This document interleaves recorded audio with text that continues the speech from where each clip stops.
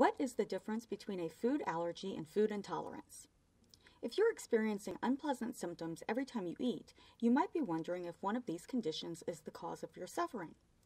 To help us differentiate between the two, let's take a side-by-side comparison in this short food allergy versus food intolerance video to determine the most important differences. To begin, a food allergy involves your immune system. A food intolerance involves your digestive tract. With a food allergy, any amount, even trace amounts, can cause an allergic reaction. With a food intolerance, the reaction varies from person to person and the amount consumed. Food allergy symptoms are immediate and may include skin hives, diarrhea, vomiting, and anaphylaxis. Food intolerance symptoms are gradual and may include diarrhea, joint pain, tiredness, weight gain, and feeling bloated. Food allergy example includes peanut allergy.